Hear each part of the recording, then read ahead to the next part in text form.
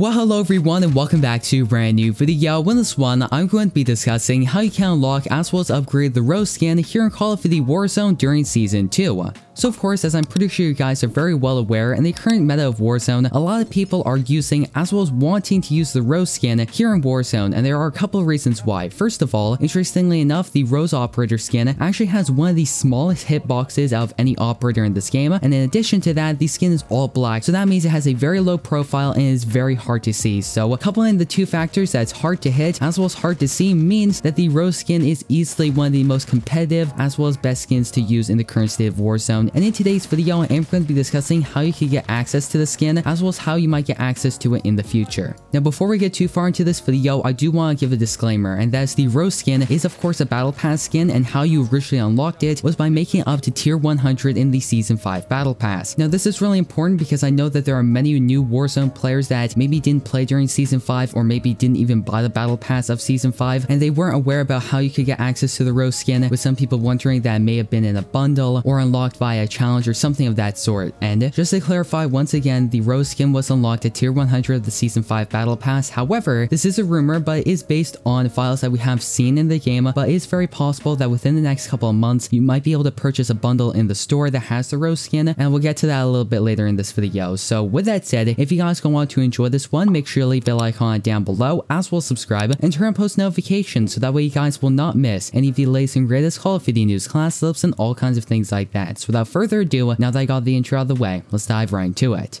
Alright, so the Roze skin. Now, as I mentioned a little bit earlier in this video very clearly, of course you unlocked it at tier 100 of the Season 5 battle pass, and interestingly enough, in addition to the actual Roze Operator itself, you're also going to be getting a set of challenges so that way you can unlock different skin variations for the operator, which is really interesting. So that said, to kick off today's video, let's talk about how to find out whether or not you have the Roze skin, because of course Season 5 was a little while ago at the time of making this video. I know this happened to myself, but some of you guys might be wondering, oh, did I complete the Season 5 battle pass? Did I not? And how of course you can check. So there are really two ways to check if you have the Roze skin. The first way is you simply go into Warzone, you look at the Modern Warfare operators and see if you have it. However, if you have the full version of Modern Warfare, the easier way to actually check is open up Modern Warfare multiplayer, go to the operator tab, go to the Allegiance faction, and then go over to the Shadow Company subsection, and of course it should be there under a couple of the other operators that we saw in Season 5. Now, interestingly enough, for this particular operator, there are actually three different skin variations. The first one is the Rook, which is the base skin and the skin that many people use when they're playing Warzone, and then the second one is the Near Dark variation, and the final one is the Merc variation. And of course those subsequent variations, in addition to a voice quip as well as XP, are all available by completing some challenges that you got once you unlock the Roze skin at tier 100 of the Season 5 battle pass. So how you access these challenges is you highlight over the operator, and then in the top right hand corner of your screen it's going to be showing operator missions, and then you can click on the respective button, and it's of course going to be opening the challenges up, so that way you can see the objectives that you have to complete and the rewards that you get for doing so. And now, before I talk a little bit about the challenge, I do quickly want to mention that unless the challenge explicitly states that you need to complete in Warzone, you don't have to complete said challenge in Warzone, you can do it in multiplayer. So just make sure to keep that in mind, because of course some of the challenges that you have to complete for each objective would be almost impossible to do in Warzone, but actually very straightforward to do in multiplayer. So that said, let's actually talk a little bit about them. Of course, objective 1 has a very simple challenge which states blind enemies 2 times using a flash grenade with Roze as your Allegiance operator, and of course the reward is 1500 XP as well as the Shadow Ops calling card. Alright, so of course this particular challenge is pretty straightforward and it's nothing too complicated. Naturally, the first thing that you'll need to do is head on over to the operator section and make sure you have your Roze skin selected, and then make sure that Allegiance is your favorite faction. And then what I would highly recommend is build a class slip that has 2 flash grenades, go into shoot the ship, throw them down, make sure you blind 2 enemies and get those kills, and of course you are going to be completing this objective. Moving over to objective 2, the challenge states in Warzone pick up 3 weapons with Roze as your Allegiance operator, and of course the reward for this one is 2000 XP as well as the Near Dark skin. And okay, so once again this objective is very straightforward, there's really nothing fancy about it. All you need to do is make sure that you selected Roze as your operator, then jump into Verdansk or Rebirth Island and pick up 3 particular weapons and are going to be completing this challenge. Now I will admit the challenge for the third objective is a little bit more tricky, with it stating execute 1 finishing move with Roze as your Allegiance operator, and the reward is 2500 XP as well as the open season quip. Now there are a couple of things that you can do so that way you can unlock this challenge the absolute fastest. The first way is if you want to hop into multiplayer, I would highly recommend playing Shoot the Ship. Use the same class that you used when you were completing Objective 1 and throw down flash grenades, and then find an enemy that you stunned, go behind them, and then execute a finishing move, and then you'll be good to go. Now what I did is I played a standard game of Warzone on Verdansk. However, I waited until the plane kicked me out right at the end, and of course that meant that I fell down onto the map with all the other people that were AFK. So of course if you do that, what's going to be happening is you'll hit the ground and you'll be standing with all the AFK players in the lobby. So you just run up to one of those people, you get execution, and it's really just as simple as that. So with that out of the way, let's move on down and talk a little bit about Objective 4, with the challenge stating deploy 5 field upgrades with Roze as your Allegiance Operator, and the reward is 3000 XP as well as the Merc skin. Now originally when I was completing this challenge, I found it to be a little bit tricky. However, what I found out and what you need to do is go into a standard game of Plunder, and interestingly enough in that game mode, there are a ton of ammunition crates, armor crates, trophy systems, and all kinds of things like that. So essentially all you'll need to do is go into a game of Plunder, open up as many chests as you can, and of course you are going to be finding these field upgrades, and then immediately after you find one, you throw it on the ground, and that's all you need to do. And at least for myself, once I got to Objective 4, I was able to complete the challenge in a single game of Plunder, and then some. I think in that particular game, I got between 10 to 15 field upgrades that I threw down on the ground, and it was very effective. So yeah, overall these challenges aren't necessarily that hard, and if you really want to go for them and you want to get that bonus XP and you want to unlock everything for this particular operator, I would say that if you're very efficient with it, you can probably complete all of these challenges within about an hour and a half of gameplay. And that's just about how long it took me to do these particular challenges. And as I mentioned a little bit earlier in this video, I hinted about the possibility of you actually being able to purchase the Roze skin in the store in the future, and that's why I wanted to talk a little bit about, because of course right now in the game files there have actually been some files showing a season 1 bundle which would be available in Warzone, and essentially what it would do is it would give you the main pieces of content in the season 1 battle pass. So of course that would be the Roze Operator, some of the legendary blueprints that we saw in the season 1 battle pass, and if that's the case and Infinity Ward or Raven Software is going to be taking the old battle pass skins and turning them into bundles that will be costing 2400 COD points, it is very possible that we would see a subsequent bundle for season 2, 3, 4, and 5, and that would actually make a lot of sense because if you guys remember back in Call of Duty Black Ops 4, some of the legendary Mastercraft camos that were released in the battle pass of the first couple of operations were actually re-released as bundles in the item shop that you could purchase directly. So if you didn't finish the battle pass back then, you can still get access and directly purchase the Mastercraft camos that were of course in that battle pass. So yeah, that said, maybe later down the line there might be a throwback season 5 bundle in the store that of course has the Roze skin, but of course we're going to have to see. And yeah guys, with that said, that's gonna effectively wrap up today's video. I hope you went on to enjoy it, and if you did, don't forget to leave a like on it down below, as well as subscribe and turn on post notifications so that way you guys will not miss any of the latest and greatest Call of Duty news, class subs, and all kinds of things like that. Of course, we're on the road to 4,000 subscribers, so all subscriptions are very much appreciated. And once again, that's gonna effectively wrap up today's video. I'm your host, Deeper Jungle, and I hope to see you in the next one.